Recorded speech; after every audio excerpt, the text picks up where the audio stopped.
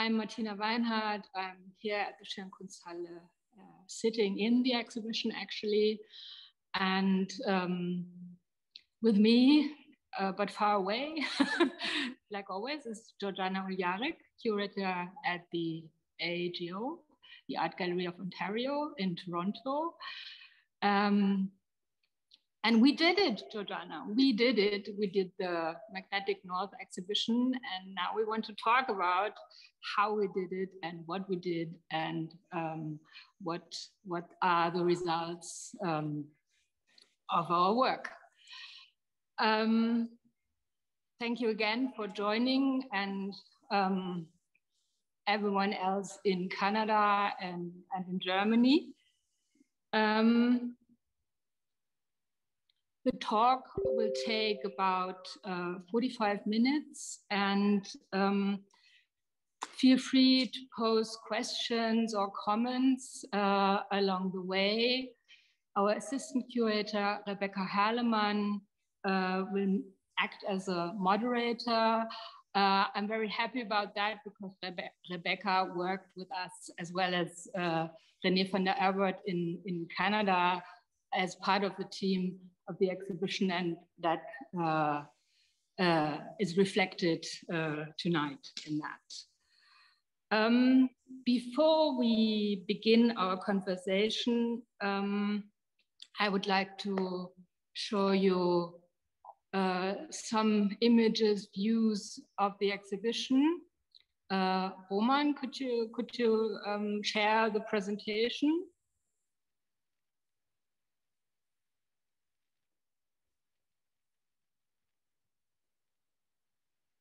I can hardly believe it, Martina. You are in the exhibition that we made together. I'm so pleased.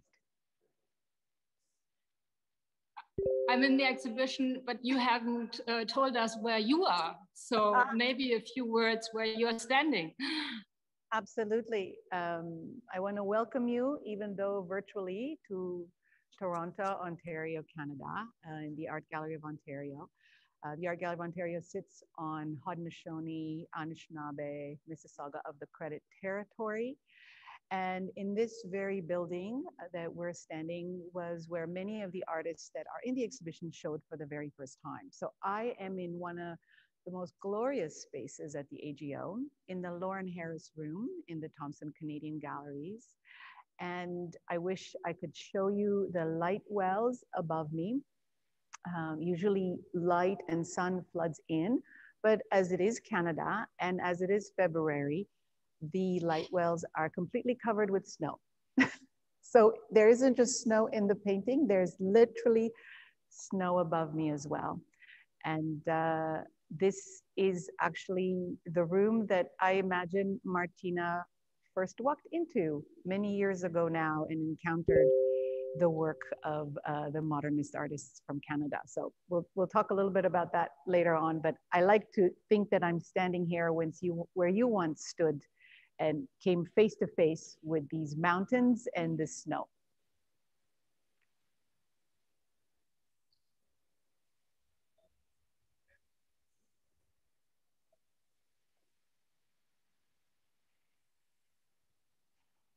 Are you starting the presentation right now?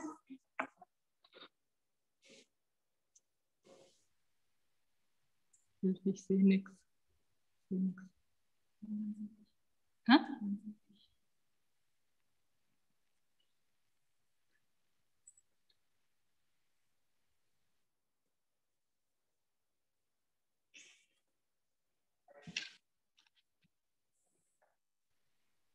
I'm going to imagine it, Martina, since I can't see it. I can't see it either. So sorry. I think it's only visible in YouTube.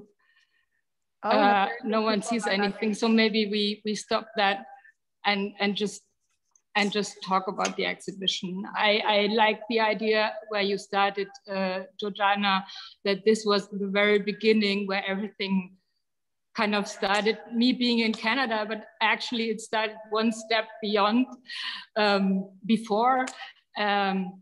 It's a very nice story.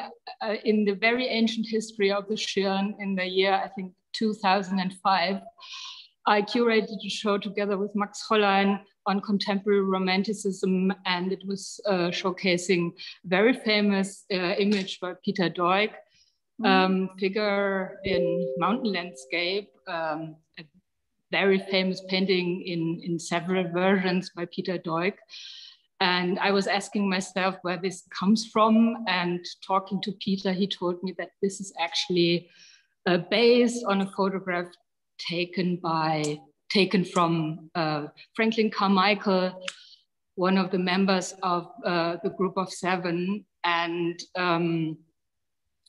I haven't heard in my life about the Group of Seven, so I was very curious. And years after that, when I actually came to Canada, I came in this very room where you're standing right now, and saw the paintings by Lauren Harris, and was thrilled. So 10 years later, or even more, when we got the opportunity, or when we heard that Canada will be the guest country, guest of honor of the Frankfurt Book Fair, I immediately thought, why don't we do an exhibition about the Group of Seven? And yeah, this is the moment where we came together. We partnered with the AGO and the National Gallery in Ottawa, and yeah, we hit it off, Jordana. And maybe you can tell a little bit of your work. I mean, obviously you come from a very different point than me, the German curator. You're the Canadian specialist on the Group of Seven. So maybe you can fill us in a little bit about that. I will say that I'm always thrilled when we're able to take these works that have become so familiar, so very well known, and I think very, very beloved, especially in Ontario and in Toronto. And through a partnership with an international institution, actually be able to see them anew. This is what's most exciting for me. So I am standing here in the Lauren Harris room. Lauren Harris was a critical artist at the beginning of the 20th century in Canada. He really sought to modernize painting, to imagine a way of painting this place in a way that it hadn't been painted before. And in fact, he trained in Berlin. So this is where he spent his youth and his formal training, and then returned to Canada and gathered around him a number of artists who were also seeking new ways of seeing, new ways of understanding what I think we can continue to be incredibly proud of, which is that this land is incredibly beautiful and incredibly awesome. So actually just downstairs from where I'm standing in 1920, 7 artists got together and had their first exhibition together, but they were very inspired by an artist who is behind you, actually, Martina. If you just move your head a little bit like this, Tom Thompson, Northern River, a beautiful painting that is beside the Lauren Harris from our collection, from the AGO collection, called Beaver Swamp. And I was joking with Martina that you only get to see half of the Lauren Harris, so that when the SCHIRN opens, you're going to have to go back and see it. But it's quite thrilling to think about how modern painting in Canada developed, and to actually insert it into a much larger conversation, because these artists, as much as they were interested in the place in which they were living and the landscape that surrounded them, they were very much part of an international conversation. And they were interested in Scandinavian artists, in American artists, in modern art movements, abstract movements. They were interested in everything. In many ways, art has no borders. But these paintings continue to resonate, I think, because they are really quite extraordinary paintings. And what I also love about our exhibition is that we were able to also introduce artists who very much exhibited with the Group of Seven, but they may not have been part of the official group.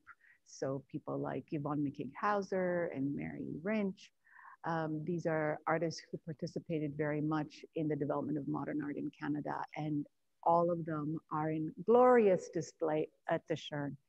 I have to say that I'm quite heartbroken that I cannot see these beautiful paintings in Frankfurt, but I hope to do that one day. It will happen, I'm sure, hopefully. Jordana, maybe you were talking about the group of 7 in general. I remember when I first visited, when we started to work, when I first visited with the AGO, we spent a lot of time in a conference space. Obviously, it felt like 1 week only in a conference space, but that's definitely not true, because the second space where we spent a lot of time, or the 3 spaces, were the gallery, the conference room, and the vault. Maybe you can tell us a little bit about your holdings. So these artists are very much connected with the very beginning of the Art Gallery of Ontario that was created over 100 years ago. But Lauren Harris, A.Y. Jackson, J.H. MacDonald, Arthur Lismer, these were artists who were also very critical part of creating art institutions to begin with. So the way in which they were interested in modern art really taking hold was, of course, in creating these paintings, but also creating collections. So we have quite an extensive collection of work by these artists. And with the Thompson Canadian collection that is housed at the AGO, even more so, there are rooms in which you can simply envelop yourself in J.H. MacDonald or Tom Thompson or Lauren Harris, as you can see a little bit behind me. These were artists who were dedicated to also spreading. Just quickly, the Thompson. We have to explain our German viewers. Yes. The Thompson collection is a private collection that is on loan at the AGO, on permanent loan at the AGO. That's right. Sorry. And it's so true, and it shares a name with Tom Thompson, not to be confused. Mr. Ken Thompson was a confusing of Canadian art, and he amassed one of the most beautiful and comprehensive collections of these artists. And then he absolutely adored Lauren Harris, and in fact he worked with Frank Gehry, the architect, to create this space specifically so that when people entered this room, they could look at the paintings in natural light. And this was a really important part of the way that we experience these paintings. I can tell you just a little bit, because I know people at home are always wondering what is behind the person speaking. And so the large painting is a painting from around 1929. Starting around 1924, Lauren Harris, along with a number of other artists, actually traveled to the Rocky Mountains and spent time in the Rocky Mountains and would make sketches on the spot. So if you can, hopefully I'm pointing at the thing and it looks just like on my screen. It's a small sketch he would have done, that he would have done on site. And then when he would have returned to Toronto, he would have worked it up into a large painting like this. And the painting underneath, that's a little bit more blurry, but you can look it up online, is actually a painting that he made on a voyage to the Arctic. In 1930, he went along with A.Y. Jackson on a scientific voyage all the way to Ellesmere Island. So we're talking 78th parallel. So this is as top of the world, as close to the magnetic north, if you like, as it gets. And it was a really important moment for Lauren Harris, because it felt to him in many ways like he had really reached a culmination of everything that he wanted to paint. You know, being up there in the Arctic, so close to the north, he felt that he had achieved what he sought to achieve, but that he was going to be in search of something more. And in fact, in correspondence with Emily Carr, another artist who's featured in the Magnetic North exhibition from the northwest coast of Canada, he expresses this moment to her that he's now seeking something greater. And in fact, he spends the rest of his time painting abstractly. So these are among some of his last paintings that he makes of landscape, and then spends the next three or four decades really painting abstractly. But our exhibition really wanted to look at 1910 to 1940. Yeah, I was just I just wanted to say, before diving deeply into the content of our exhibition, maybe we stay a little bit how we on the days we started and things we were doing. Obviously, the AGO was very generous with loans and for our common exhibition, but there were other partners and collections in Canada. So the National Gallery in Ottawa, where we went together, but we also took a trip to the McMichael collection. Very interesting, out of many reasons. One reason, of course, the vast collection of the group of 7. For me, it was quite impressive also to see that this is really a collection that is more or less, at least a little bit, in the woods. It felt to me, and it was amazing to see in the building, the paintings, and besides them through the window, actually the forest. So that was a very interesting way to look at the paintings too. But you are very, you are in constant contact with the McMichael collection. Maybe you can tell us a little bit about the McMichael too. Sure. And in fact, I don't even know whether you know this, Martina, but I got my very first job at the McMichael many years ago. So I did get to know that collection very well as well. Robert and Signe McMichael were great friends of some members of the group, and they were very interested in collecting their work. And they had a home just north of Toronto. At that time, it really felt like a journey to go to a little village called Kleinberg. It had a very German name and still does. And German name. Yes, and in that little town, they set up their home and they began their collection. Their collection was in their home, and they donated it to the province of Ontario, and it became a public collection that really focused on these artists and those very early moments, those very formative moments of modern art in Canada. And in fact, A.Y. Jackson spent some time in their home. Many of the group are buried there. So it really feels like a journey to go to the McMichael. The house has since been expanded into a proper museum, but it is true, some of the best parts of a visit to the McMichael is that you can look out the window and see the vista.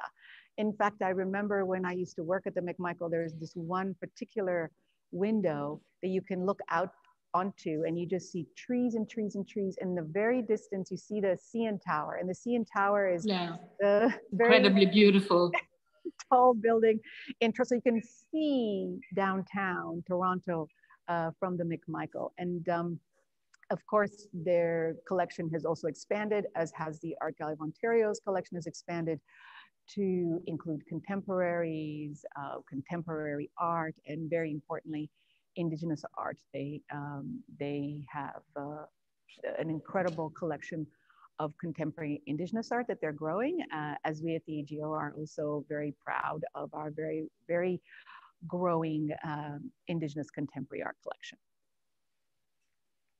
I will also add, Martina, because another very important lender to the exhibition, and also very much connected with Lauren Harris and Fred Varley, actually, a number of other artists, is the Hart House collection that's part of the University of Toronto.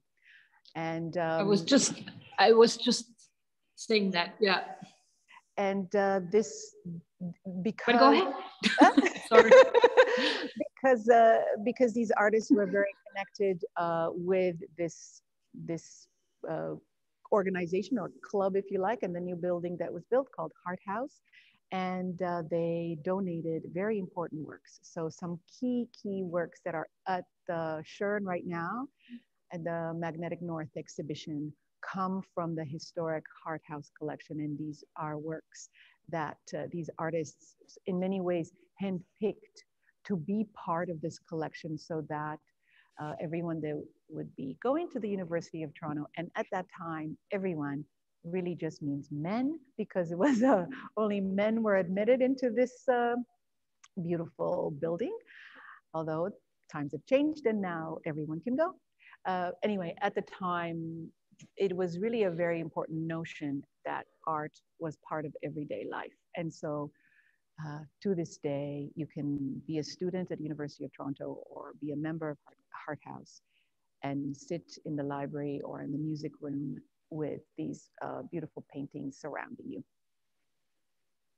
So we're very lucky that they were very generous in donating these works to our exhibition so that they can come together. You know, you can see absolutely, absolutely. When they come together, that's beautiful. But we also made other discoveries besides the rich collections of Hart House, McMichael, AGO, National Gallery, because I remember we browsed through the University of Toronto and found one very, very beautiful painting by Lauren Harris in the, how do you say, reading room, or how do you say? Yes. Of the university in the library. That was amazing. It was just there. I know. Victoria University at the University of Toronto also has a very early connection to the group of 7 artists connected with the group. And so this magnificent Lauren Harris from Georgian Bay, that, you know, as you are a student at Victoria University and you go to the library and you're sitting in the reading room and there it is up really, really high. And I remember we couldn't even quite see it properly because it was hanging so high. It was so high, yeah. And it was actually quite magnificent, because the next time I saw it was when it arrived at the Art Gallery of Ontario in the conservation lab. And I remember standing in front of it and realizing that actually the painting is quite massive, and it really envelops you. And I hadn't seen that painting, even though, again, a little known fact, when I was a student at the University of Toronto, I took care of that collection at Victoria University. But I remember but Canada is a really very small country. You make us believe. You were everywhere. But the painting I remember the most is the Emily Carr that we also were able to borrow from Victoria University. That was very beautiful. So the Harris was a beautiful, beautiful reacquaintance with that lovely work. Mm. So now we have all the collections together, and we were so happy when these paintings arrived here in the middle of Corona safely. But one step back to the point where I mentioned that we spent really a lot of time, and not only on one trip, but on several, in this one particular conference room discussing, okay, we were sure we want to make this exhibition, but yeah, what would be the content? What would be the way? What would be the angle? And that's not such an easy answer to give, because right from the beginning, I remember we were both very clear that at one one thing was that we wanted to introduce the German or even the European audience to the beautiful paintings of the Group of Seven as an extension of European modernism or global modernism. And on the other hand, there were certain critical aspects we wanted to address, and I mean, that's something that you at the AGO are also doing. Maybe you could talk a little bit about the special, about how your department is organized, because I find that very interesting. For me, it was also very good to meet your colleague, Wanda Nannebusch, and maybe you could talk a little bit about that. Well, as I said at the very beginning, there's an undeniable force to these paintings because the land itself is beautiful, but in many ways, the land that is portrayed is very much a contested space. And at the Art Gallery of Ontario for about 3 years now, we are very much focused on understanding that the Indigenous people of this land, and in particular here at the AGO and in Ontario, the Haudenosaunee and the Anishinaabe, have been meeting on this place and have been great caretakers and continue to be of the lakes and the land and the air and everything. And so the foundation of Canada is based on a treaty relationship, but much more before that, the way in which Indigenous nations would deal with one another is also through treaties. And treaties are very complicated because sometimes treaties can be also with the non-human world, understanding that rivers are alive and that mountains are alive. So it's very complex thought. But what we decided to do is to actually imagine our department as being in a treaty relationship. And for me, why that's critical is because it means that we hold very important values at the core of the work that we do. And these are core found within treaties. And treaties are often thought of as being treaties of peace and friendship, which means that there is trust and there is respect and there is mutual understanding. But there's also two very critical values that for me are always at the forefront of the work that I do as a non-Indigenous curator. And that is to think about the importance of reciprocity and also the importance of non-interference. So that at the AGO, we are always working together, we're always working separately, and we're always working in relation to one another. And so in this way, we want to center Indigenous voice, Indigenous contemporary life and perspective, and think through all of the processes of an institution, but also all of the processes of ways in which we showcase art. So it's been actually quite a foundational shift for me, because in thinking in this way of sharing, because really that's really at the core of it, is this notion of sharing, you start to begin to question everything that is privileged and everything that you take for granted. And this has always been part of my practice, to try to think about how it is that I know what I know, or how it is that I have come to know something.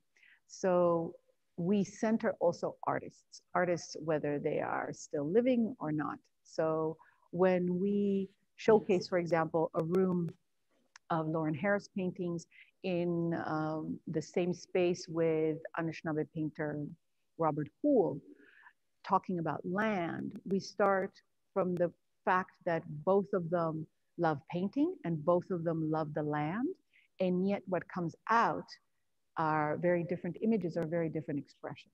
But there's a kind of place of sharing when it comes to just profoundly being connected to a place. I think this is a very important point, not only sharing, but also this idea of the land versus the landscape. I mean, this is one of the most important chapters in our exhibition. Maybe we can talk a little bit about the organization of the exhibition. So I mentioned before that we discussed how we would like to present this material. And for us, a very important point was to find an absolutely contemporary view to the material, having in the back of our heads the questions of our times. And land versus landscape is, in fact, the core question. I brought with me some voices of other people, Canadian or from the US, and for me, it was very important, the notion that an idea, a thought that W.J.T. Mitchell uttered when he said landscape is a particular historical formation associated with European imperialism.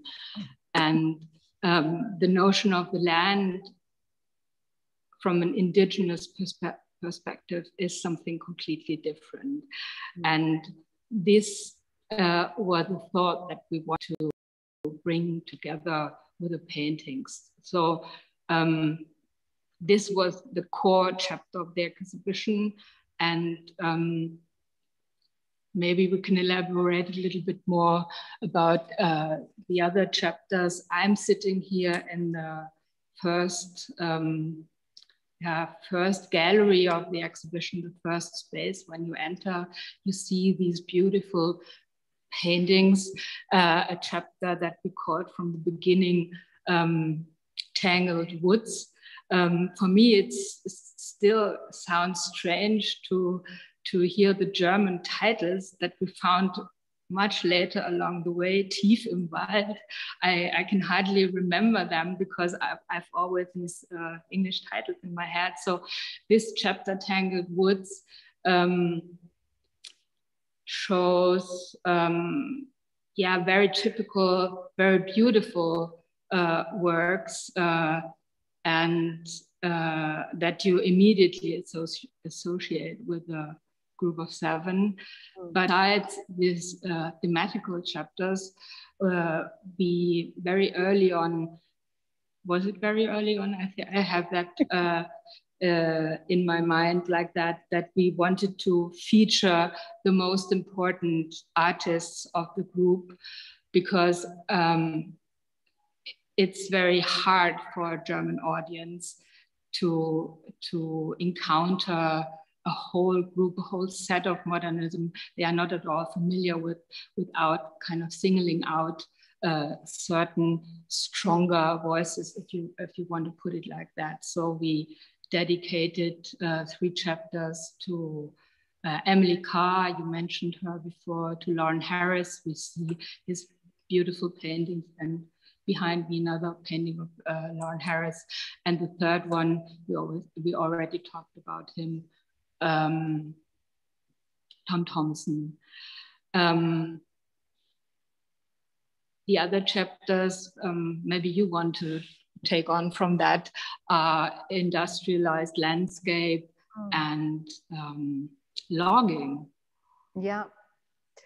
You know, again, for me, this is always the fascinating part, you know, because these works are so familiar, and I have known them and read about them and thought about them for a very long time. But it's almost as though starting from the beginning without baggage is, for me, very, very generative. And I remember the many conversations we had with all of the printouts of all of the paintings all around us, and how we began to group them. And that conversation between English and German, but very specifically the way in which people in Toronto, in Ontario, talk about what it means to go out, you know, and you know, for me, it also reminds me that I'm also not from Canada. I am from Romania. So I kind of relearn all of this all over again. I experience it all over again. So when thinking about what this pristine land may look like, especially behind me, if you like, this was also a moment of great modernization, industrialization that had started already in the 19th century. And I wanted to make sure that came across, which is why in the publication that we made together, that's kind of what my text is about, is the raw resources that continue to define Canada to this day. So the logging, mining, but also this notion of being able to be and commune with nature in a way that makes you feel really, really far away, even though in fact, you're only maybe an hour or an hour and a half outside of an urban center. And even with the paintings of Emily Carr, and I know we focus very much on her tree paintings, you really get a sense of the Northwest Coast, and in particular, Vancouver Island, where she lived. She didn't have to go very far to get into that unbelievable green and unbelievable tall redwood trees that have become her signature work. And we wanted to give people a sense of encounter with that, but always understand that this encounter is mediated, you know? So as I like to imagine, Martina, is that I walk into the SCHIRN and I see these beautiful woods, but I also walk into Lisa Jackson's film, How People Live, and understanding the history of that community being dislocated, and then finding a new community and making a film of the return to that place, that it's actually through those really critical moments and through that really critical perspective that people are going to be able to look at the Emily Carr paintings, to understand that there is a sense of home that Emily Carr was seeking, but also that this is very much about belonging for very particular groups of people and nations around Victoria.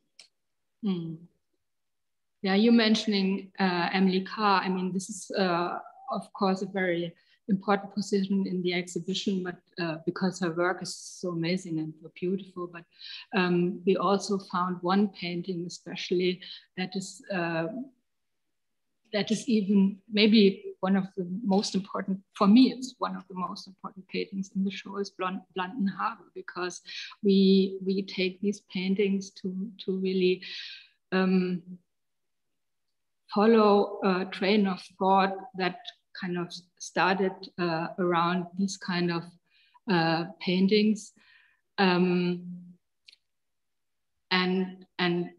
you mentioned Lisa Jackson. We have a film. Lisa Jackson is an Anishinaabe filmmaker, and she was commissioned by an indigenous community to make a documentary about people, indigenous peoples who had to leave their lands. Lisa is diving into historical filmic material and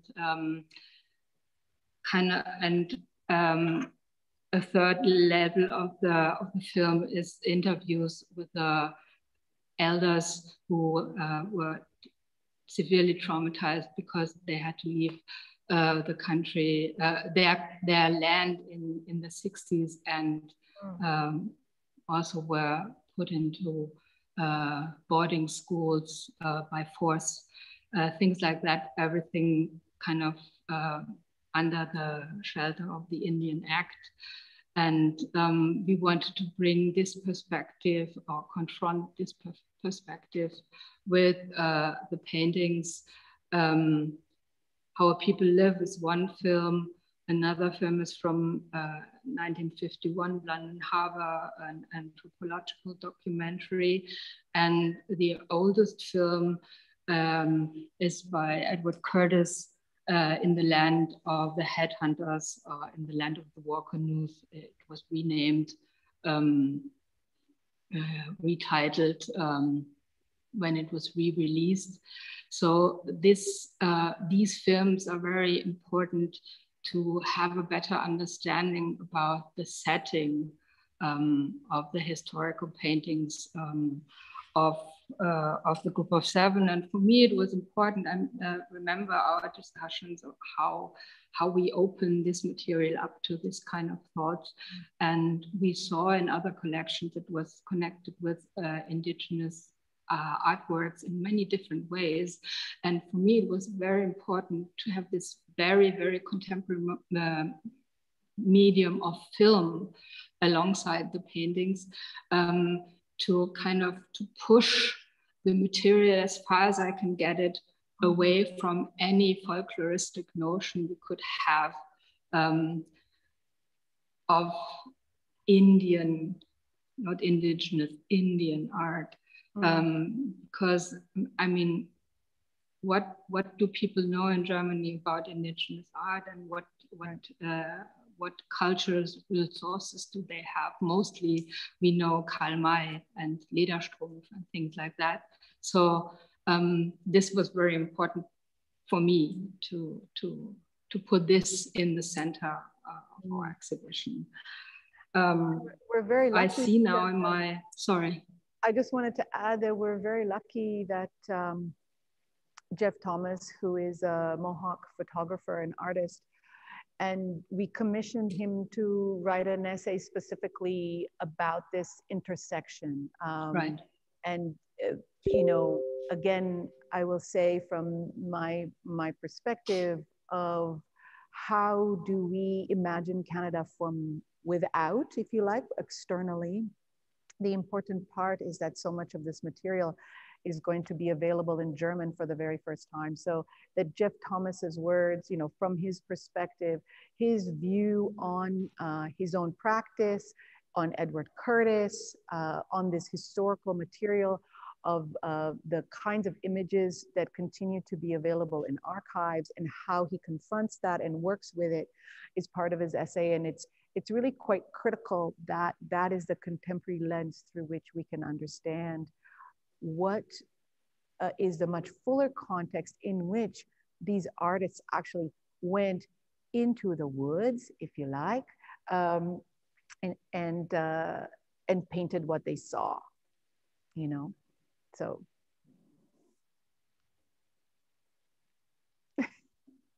So looking at my watch, I think this is a very nice point to finish our talk. Still very sad you couldn't come for the opening. I am sitting here in the empty exhibition. We are very active digital. We are talking like this way, and we have a lot of other things that we keep doing. You just mentioned our very comprehensive catalog. So this could be something to start with. We just are in the last days of finishing a filmic tour through the exhibition that will be online quite soon. We have a digitorial. We are producing a number of podcasts, and I can announce the next talk that will take place on Thursday, 4th of March at 7 p.m. With Lisa Jackson. We just mentioned her incredibly important work, how people live, and I will talk with her about that. And I'm very curious to learn more about Canada. Georgiana, thank you so much. I think I was just for joining me.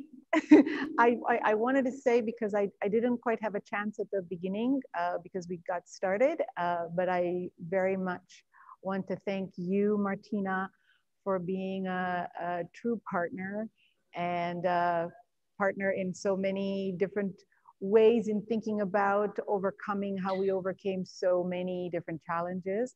And the entire team at the SCHIRN Kunsthalle, we really feel very honored to be able to share our collection with you, share our artists with you, because I know that you are taking incredibly good care of them, and we'll showcase them and share them with future visitors who will fill the galleries that you are standing in. So I'm truly honored to have been working with you, and also very thankful to the team at the AGO, in particular Renee van der Everd, who together with Rebecca have really helped us make this a reality. So I'm very grateful and very honored to be able to be part of this incredible project.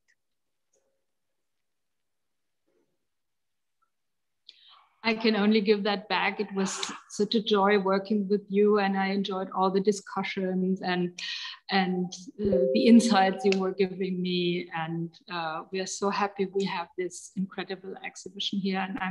And I hope sincerely that you will be able to see that soon, and also our visitors here in Frankfurt and in Germany, and maybe one or the other, or even from Canada. So thank you all. Goodbye. Have a great evening. Bye-bye. Bye. See you, Martina.